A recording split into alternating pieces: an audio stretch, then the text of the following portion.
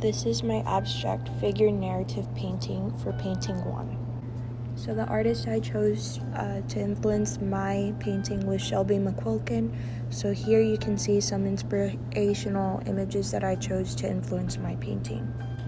So this is my intermediate abstract figure practice and my advanced abstract figure practice.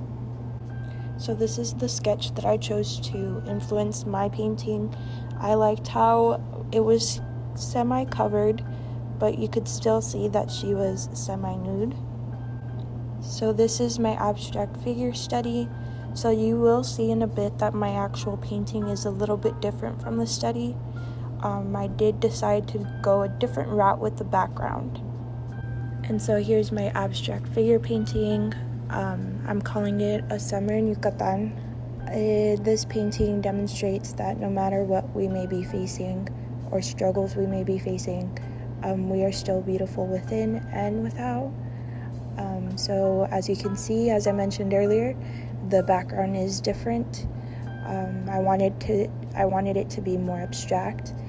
I added flowers to the window and streaks of gold to the background.